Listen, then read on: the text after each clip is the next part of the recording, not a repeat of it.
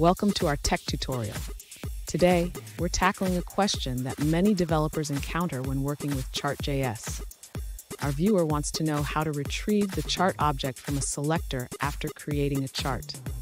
This is crucial for adding new data points dynamically.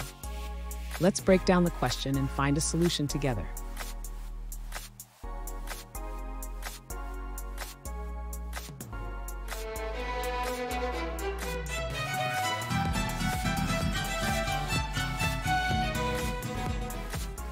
Welcome back to another technical video. Today we're going to be going through your question, answering it, and hopefully finding that solution for you. Now, remember to stay just a little bit crazy like me, and hopefully you get to that resolution. Now let's continue on.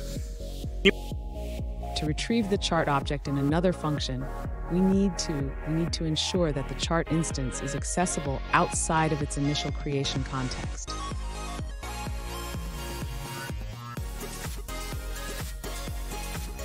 One way to achieve this is by declaring the chart variable outside of the function where it is created. Let's modify our code.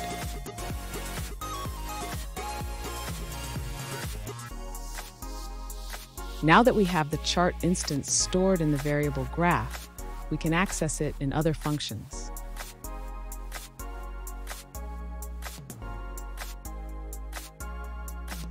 Finally, remember to call the update method after modifying the data to refresh the chart display.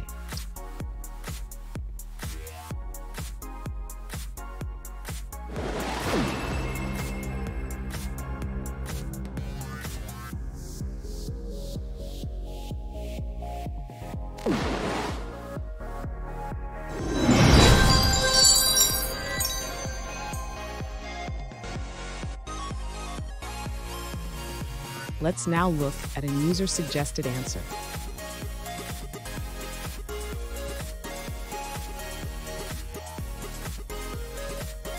To get the Chart.js object from a selector, you can use the graph object directly if it's a global variable. This allows you to add data from another function easily.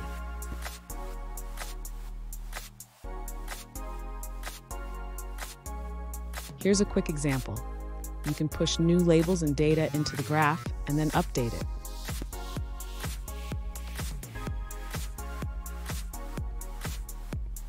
If the graph variable is inside a function, remember to make it global to access it from other functions.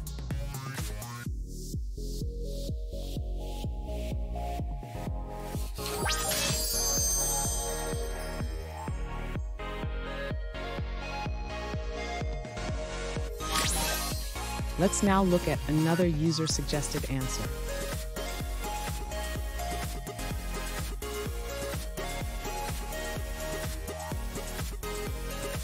To get a Chart.js object from a selector, you can use jQuery. First, select the chart element and retrieve its data. Then you can modify the chart's configuration options, such as setting the minimum value for the y-axis. Finally, don't forget to update the chart to apply your changes.